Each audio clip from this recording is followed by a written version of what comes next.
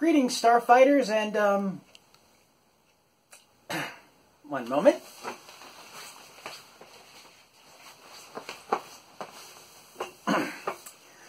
Greetings, Starfighters, and welcome to the first 2018 episode of Shameless Cashgrab. Still on the Strange Things set. Just a couple movies left to go in that. But the good news is I have already ordered and received the DVD set for the next season. What is the next season going to be? Not telling you yet. But for today's show, we will be talking about 1981's Alien Contamination, starring Ian McCulloch, Louise Marlowe, and Marino Mace. Now, I said at the end of the previous episode that Alien Contamination was certainly a ripoff of the Xenomorph movies, but it was going to be a toss-up whether it was a ripoff of the first one, the Ridley Scott one, or Aliens, the James Cameron one. I should not have made that assumption, because 1981, Aliens hadn't come out yet, so this is definitely going to be a ripoff of Alien. However, I think, no matter how it turns out, it's probably going to be better than Prometheus. Alright, and I have now watched 1981's, or 1980's, depending on what website you're looking at, Alien Contamination. But before I go into it, and before I go into the plot summary, courtesy of ye old IMDb, I just want to apologize for the sound quality in the Warriors of the Wasteland video. I'm aware that for some reason I don't understand, and hope doesn't repeat itself, whole syllables of what I was saying were just completely dropped. It would just randomly skip. I don't know if it was the mic or the program or what, but honestly, I was in such a rush to get that episode out because the subject matter of that one scene left me so uncomfortable that I allowed it to affect the quality of my product. Now, granted, I know I don't produce the best YouTube content out there, quality-wise. The sound can be inconsistent from episode to episode and whatnot, but I do still try. And that time, I didn't particularly try. And, you know, the handful of you who actually watch all of these deserve better. And so I'm sorry for that. That out of the way, the plot summary for Alien Contamination, also known as Contamination, depending on where you look it up, courtesy of ye old IMDb. A former astronaut helps a government agent and a police detective track the source of mysterious alien pod spores, filled with lethal flesh-dissolving acid, to a South American coffee plantation controlled by alien pod clones.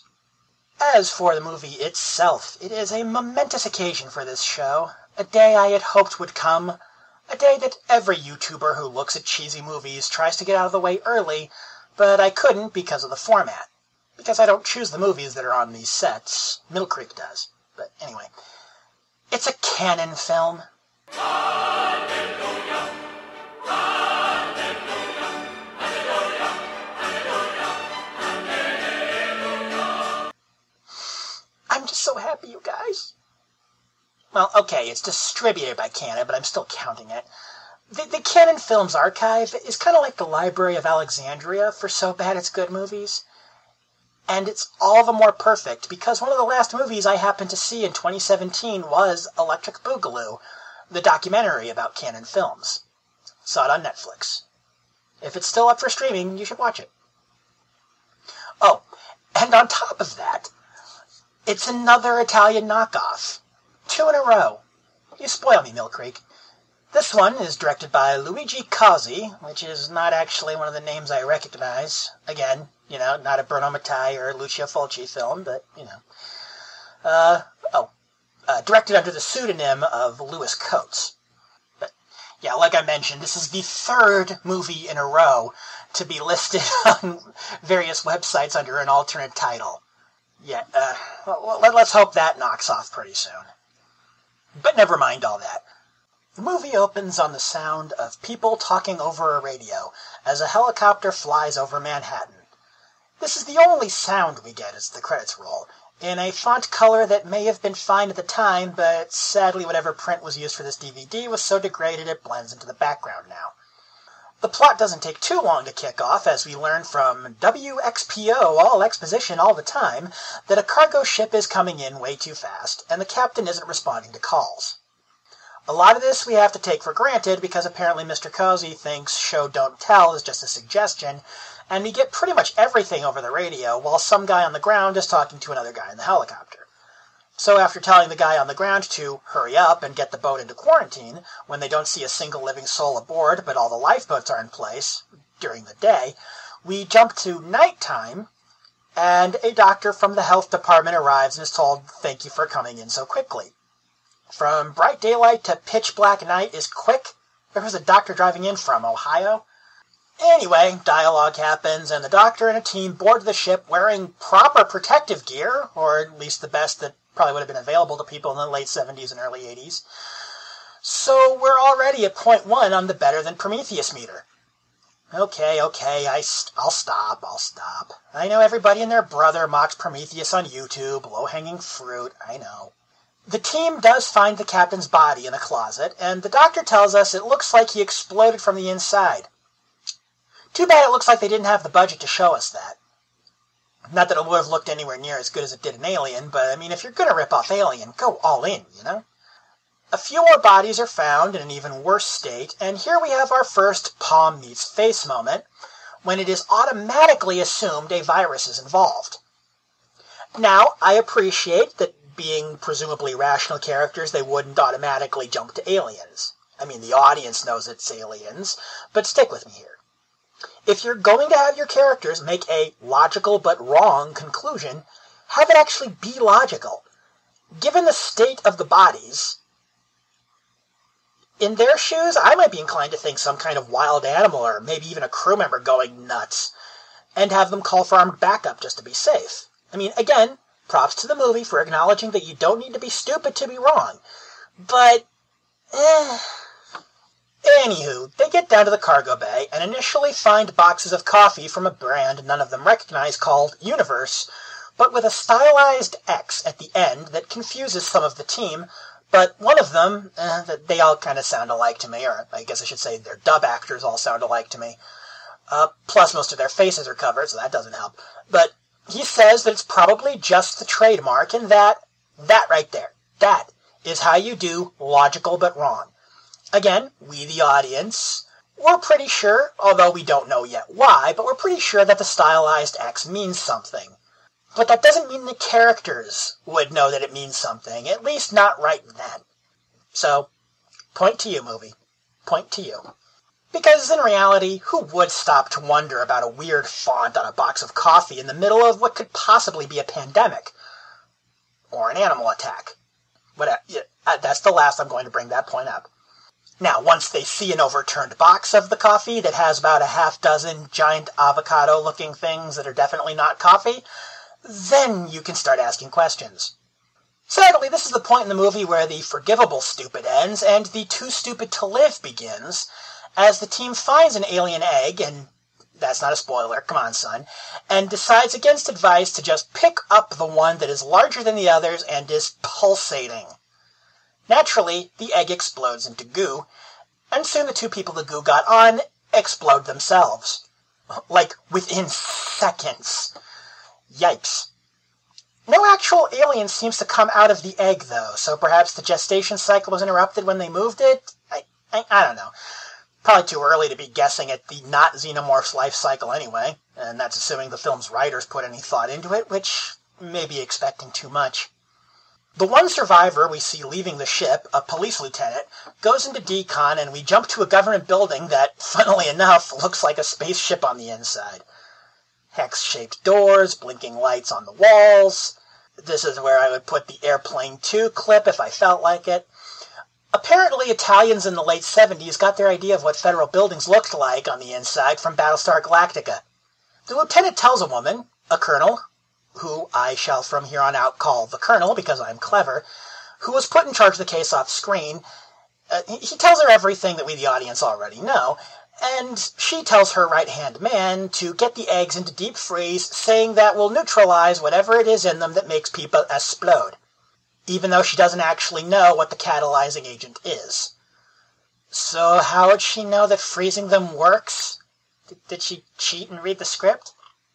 Of course, it does work, and they get the egg that I guess is not technically an egg. I don't know. The scientist who explains it to the colonel, and the lieutenant who is still there for some reason, despite the NYPD not being in charge anymore, it sounds like she was just spewing jargon, so that doesn't help. I'm not enough of an expert in, well, anything, to know if there was any sort of scientific validity to what she was saying or not. I mean, obviously all the alien stuff is pure fiction, duh, but still, I mean, just... I mean, granted, maybe I'm wrong. I'm totally open to that. But a lot of the stuff the scientist lady was saying about the egg just kind of sounded like technobabble to me. Oh, by the way, folks who may want to check this movie out after watching my show, yeah, trigger warning for animal abuse. That poor rat. I will not tell you what was done to it, because I don't want to, but see... This being an Italian production and all, I'm about 75% sure they actually used a real rat for that part. Well, after that, we actually get a somewhat funny scene of the colonel just guessing shit and being completely right. Movie, you aren't even a third of the way through yet. Slow down. We're going to run out of plot before you hit the credits at this rate. The colonel and the lieutenant, who have names but I didn't bother to remember them, determined that the alien eggs were going to a warehouse in the Bronx. That part was learned logically with detective work, and that the eggs were going to be put in the sewers. That part was pulled directly from the colonel's ass. Oh, and get this. Not only is this movie an Alien knockoff, it's an Invasion of the Body Snatchers knockoff too. We learn this, or we start to anyway, when three weird acting guys at the warehouse after our protagonists burst in rather creatively commit suicide by intentionally breaking open one of the eggs and spilling the make-your-body-splode goo on themselves. That is commitment to sparkle motion, I'll give them that. Back at the lab, we get that old sci-fi staple, silicon-based life forms. Yep, the lab has confirmed what the audience already knew. These be aliens, yo. And then, with very little setup, or indication this movie was taking place in some kind of alternate timeline, as opposed to ostensibly the real world like a lot of these movies do, the colonel starts referring to an old English astronaut expedition to Mars. And apparently one of the astronauts involved came back acting crazy. I guess the goofiest shit doors and the rotating TARDIS console-looking workstation should have been a hint. Still, so much of the plot is moved forward by the colonel just randomly guessing correctly that I can only assume this script was written by a 7-year-old writing what they think deductive reasoning looks like. But at least the movie is already more than a third of the way through, so I guess points for not dragging. Still, this movie's main female hero is pulling so much out of her ass her farts no longer make noise. Speaking of her, the colonel decides that as a member of the committee that determined the British astronaut was crazy, it's on her to bring said ex-British astronaut, who is living in New York because of the reason, in on the issue with the eggs, since they match the description of what he claimed he'd seen on Mars, but his partner on the mission had claimed he dreamed up. Safe bet that partner will turn up again before the end of the movie as a bad guy. Drama happens, and he tells his story again, but we learn his partner was allegedly killed in a private plane crash off the coast of Florida, but somehow this was not a major news story, and the colonel has to tell another military official about it. To quote Spoonie, there's willing suspension of disbelief, and then there's insulting my fucking intelligence. Am I supposed to buy that one of the only 2 human beings to land on Mars dies less than 2 years later, and that wasn't a major news story? I know CNN didn't exist yet when this movie was made, or, no wait, did it? Shit, I don't remember. 1980? If it was released in 81, it might have been filmed in 80, but if it was released in 80, it might have been filmed in 70. No, forget it. Let me put it to you this way. Imagine for a second that Buzz Aldrin had died in a plane crash in 1971. I imagine if you were alive then, you'd either remember the news, or if you're young enough, you'd remember your parents talking about it. That kind of seems like one of those I remember where I was when I heard kind of things. But the movie doesn't seem to think so. Oh, well, and now our heroes are on our way to South America, and the lieutenant is coming along because they've already put this much effort into telegraphing that him and the colonel are going to have sex, and they can't do it while he's in a different hemisphere. Oh, and the British astronaut is coming along too, despite still clearly suffering serious trauma from what he went through on Mars, which the colonel goads him into. Our hero, everybody. For fuck's sake, the Baywatch TV series treated PTSD more respectfully than this. But yes, South America, not an ass pull for the movie, since the start of the movie established that that's where the cargo ship originated from, so, that's actual logical progression there. So, points to the movie for that. And, well, that happened quicker than I expected. I was right, that the other astronaut had not died in a plane crash. More than halfway through the movie, we finally have our main bad guy. The guy's name is Hamilton. I hope you all appreciate the effort I am putting into avoiding making any musical jokes. A henchwoman shows him a picture of the colonel, the lieutenant, who he pegs as a cop from a single photo because the plot says so, and his former partner from the Mars expedition. So, to recap, the fate of the world now rests in the hands of a woman whose only skill seems to be lucky guesses, a douchey cop, and a retired astronaut with PTSD.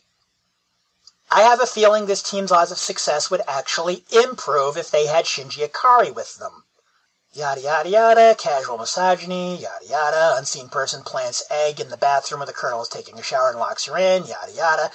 And I just have to mention, the scene with the shower takes way too long. Not to mention, the colonel suddenly lost her unrealistically quick wit and tries to pick the lock to get out of the bathroom, next to the egg, which makes whale-like noises when it's about to blow up, instead of getting in the shower behind the curtain, which could at least provide some protection from the goo. Granted, she'd have better odds with a shower door than a curtain, but the goo kills on contact with skin, and her bathrobe ain't gonna cut it. Especially not when she's kneeling less than a foot away from it.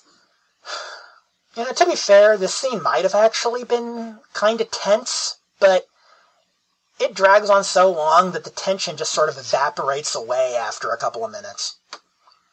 Ultimately, the only reason she survives is that this egg takes longer than literally every other pulsating egg in the movie to burst, and the astronaut having a gut feeling that he should knock on her door. Though apparently, the noise the egg makes is actually only for the audience, because it is louder than the colonel's cries for help, but when the camera is on the other side of the door from her, with the astronaut, we hear her, but not the egg.